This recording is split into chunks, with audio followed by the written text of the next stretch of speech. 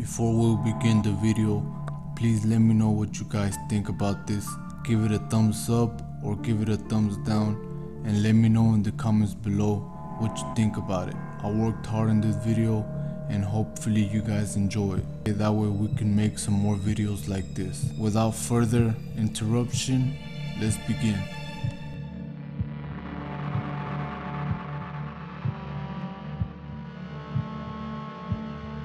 These creatures have nocturnal habits. Also, due to the position of their feet, one can never quite tell from which direction the beings are moving from by looking at their footprints. Some people believe that they bring death, and it is said that one should not look them in the eye. Otherwise, the person is at risk of being bewitched permanently. Also, the only vocalization made by Ciguapas is said to be a kind of whining or chirping. Ciguapas are considered to be magical beings, beautiful in appearance to some yet horrendous to others. All sources agree that they are wild creatures. They are compared in many cases to mermaids, beautiful yet cruel, and far from innocent. It is said that they are so beautiful as to lure men into the forest. Even though following footprints is misleading, to have sex with them only to kill them afterwards. Even today, one can still find inhabitants who confirm having sighted a Ciguapa.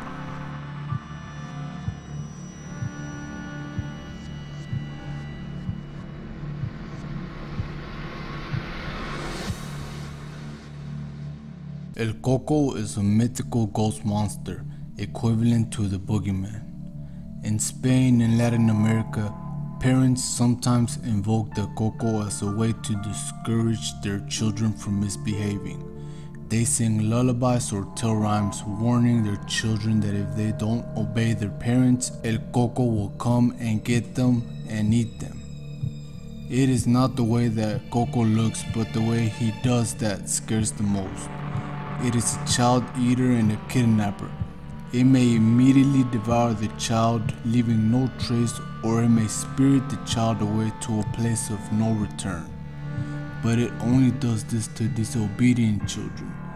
The Coco is on the lookout for a child's misbehavior on top of the roof or in a dark, shadowy place. The Coco takes the shape of any dark shadow and stays watch. It represents the opposite of the guardian angel and is frequently compared to the devil.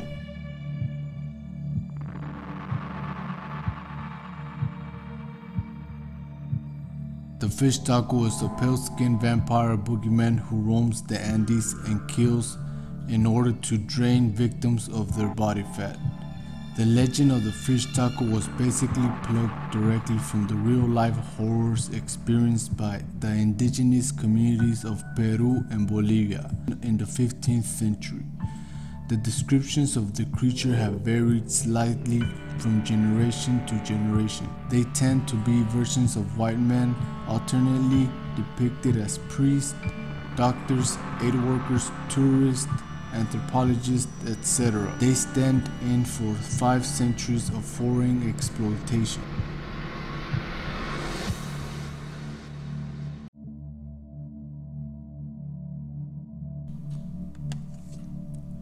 Duendes are well known all over Latin America.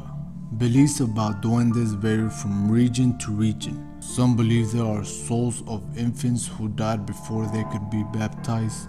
Others simply portray them as malevolent, naughty spirits that hide in a person's home and cause havoc. But most duende variants seem to have a special relationship to children, probably because parents began using them as a tactic to scare their kids into doing their bidding. I will leave 2 video links in the description below about real encounters with duendes.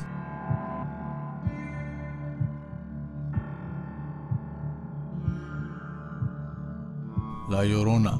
Although several variations exist, the most basic story tells of a beautiful woman by the name of Maria, who drowns her children in a river as a means of revenge because her husband left her for a younger woman.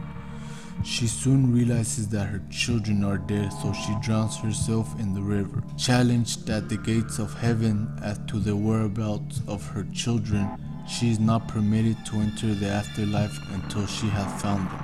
Maria is forced to wander the earth for all eternity, searching in vain for her drowned offsprings, with her constant weeping giving her the name La Llorona, English for the crying woman. She is caught between the living world and the spirit world. Parents often use this story to prevent their children from wandering out at night. In some versions of this tale and legend, La Llorona will kidnap wandering children who resemble her missing children, asking her children for forgiveness and drowning these other children to take their place. People who have claimed to have seen her say she appears at night or in the late evening by the rivers or lakes in Mexico. Some believe that those who hear the wails of La Llorona are marked for death.